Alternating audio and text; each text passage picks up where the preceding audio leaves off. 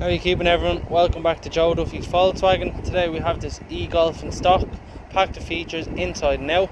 I'm going to walk you through the car, show you a few of the features and how they work. Here is a closer look at our alloys and our matrix headlights. Now, coming into the rear of the car, you'll have your leather seats, very easy to keep clean. Both sides have the children's ISOFIX space. You have two passengers in the back, they can also flick down. They have two cup holders, an armrest, and if they need to access the boot while the car is driving, pull this clip and they can easily access the boot. You'll also have in the rear your air conditioning system. Both sides of standard have the electric windows, and a nice little feature up above on both sides is your coat hanger. With our infotainment system, we have plenty of different options we can choose from.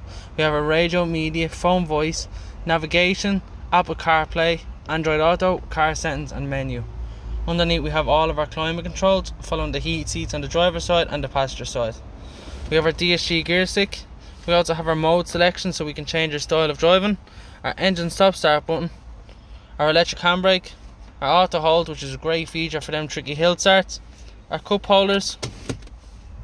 Now up to the multi-function steering wheel. On the left hand side we have all our controls for the adaptive cruise control and the lane assist, and down here we have our volume settings.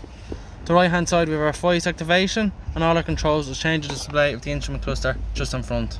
We also have down here our light control. So currently it's on automatic, which means at night time the lights will automatically turn on and in daytime they will turn off.